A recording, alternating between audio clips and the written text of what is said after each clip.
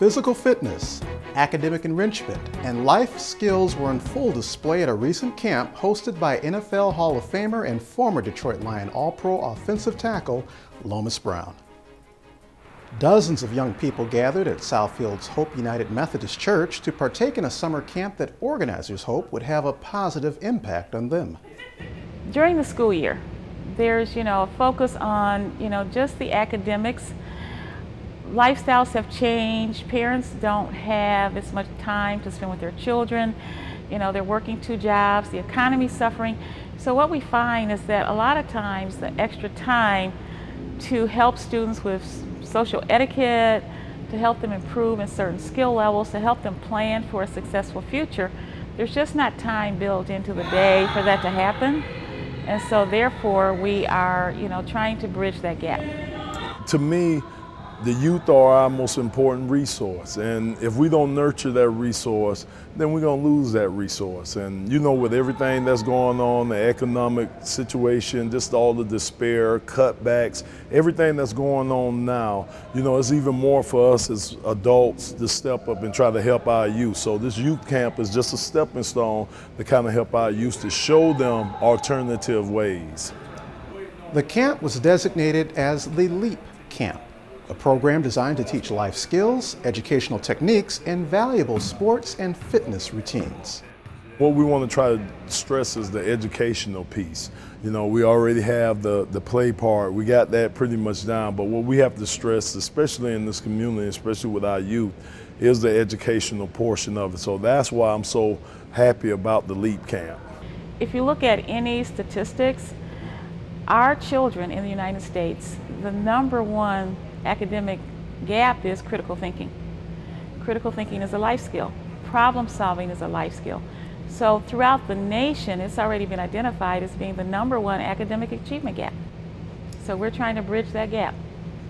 We are really focusing on creativity and innovation in this camp. That's a new piece.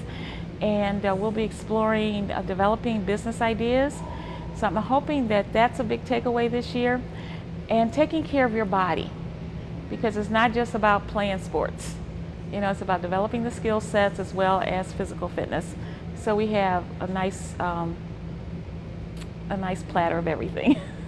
The camp incorporated a course syllabus that covered lessons in social etiquette, critical thinking, problem solving, PC technology, and math, items that Brown feels will be valuable to youth in the long term. What we hope to get accomplished is, if it's just one kid, and we measure it small. If it's one kid that we could help turn around, one kid that we could say, that make them say, hey, there's a different way of doing this, or this is something that I aspire to do. If I get one kid out of this program to do that, then to me it's a success, because that's how it's going to start. It starts by one kid at a time, and him taking it and moving it on, and it growing and growing and growing. So, I hope these kids learn from this. I hope they could take some things back from this. And I hope that one day these kids going through the program are our teen coaches and helping other kids go through the program. While Brown enjoyed a stellar Hall of Fame career on the football field, he views the work that he's done off the field as his true legacy. And I think my legacy, I'm hoping that it's a legacy where I gave back. That's what I want people to know me for, more so than what I did on the field, whether it's what I do off the field. And it's giving back to the community. It's helping young men realize their dreams. It's helping young ladies realize their dreams. So it's kind of like having the total package, being able to not only show them what I did on the field, but let them see and show them by examples what I'm doing off the field too. The community is what made me, coming in as an offensive lineman. People don't know you unless you hold in or you get your name called for doing something bad. So I wanted to come in and establish myself as doing something positive in the community, and that's how I built my name. People actually know me more about what I do out in the community than some of the things that I did on the field, which to me, I'm happy. I'm pleased that they know me in that way. So anytime I could give back, anytime I could try to help this community, then I try to do that, be it camps, be it going to charitable functions, or whatever we have to do to try to pull up this community. While Brown continues his work in football, serving as a broadcaster for ESPN during the season, he has plans to continue expanding his summer camps. The thing we want them to know is that this is a camp that can be tailored to run a couple of weeks, or we can run it 6 to 8 weeks. But what we want to do is make sure that let everybody out there know that the kids have something to do every day. It's something different, something productive that they're going to do every day.